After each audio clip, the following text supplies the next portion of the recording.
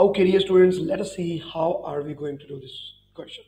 Two traveling waves are moving through a medium. The diagram shows for a point in the medium, the variation with time t of the displacement d of each of the waves. For the instant when t is equal to 2 millisecond, what is the phase difference between the waves and what is the resultant displacement of the waves?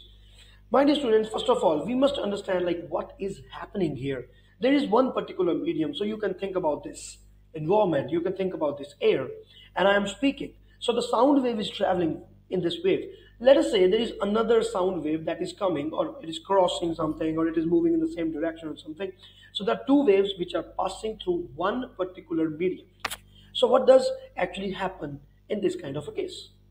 What happens is now you are going to concentrate only on one particle. We are not going to concentrate on all of the particles of this medium. Like let us say there is one string. Obviously the string is made up of many particles. We are not considering that. If the graph given is like this, then on the y-axis you have displacement and on the x-axis you have distance.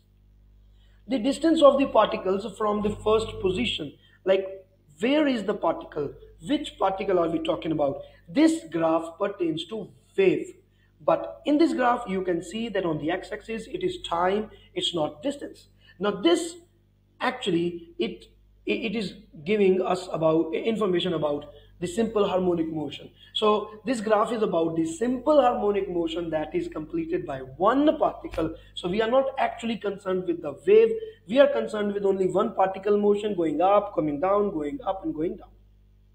Now there are two waves, different waves which are going. So in 4.1 topic, we have done this topic of superposition, and in that topic what we were doing, we were just adding the amplitudes. So either the amplitudes are added or the amplitudes are subtracted.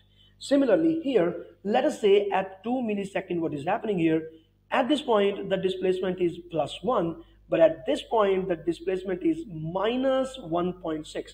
Now we want to find the resultant displacement. Now, what does it mean?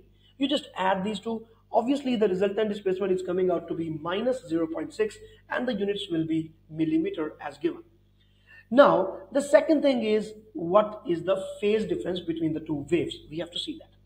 Now as such, there is a particular formula that I'm going to give you. Right? This is given in our books for IB also, but many a times it is overlooked by the students. So what is happening is delta phi is the phase difference. That would be given by 2 pi divided by delta t divided by t into delta t.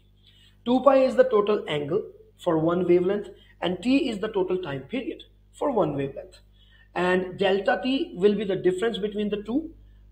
For like two crests, you can say like what is the delta t here, or like two trough, or like these 2 points, like what is the gap between these 2 points, you have to find it. So because the x-axis is having time, so it will be delta t. You just substitute the value of delta t there and you can find delta phi.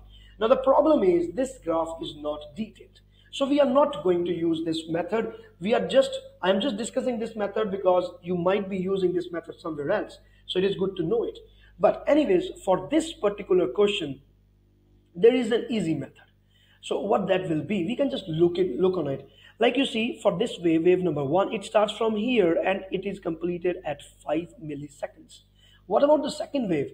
It starts at this point and it goes all the way up to this, and this is also completing its cycle at 5 milliseconds. It means these are two waves having the same time period and they have the same frequency. So what is happening? They are just moving around, like they are just shifting a bit. So we can find by what angle have they shifted.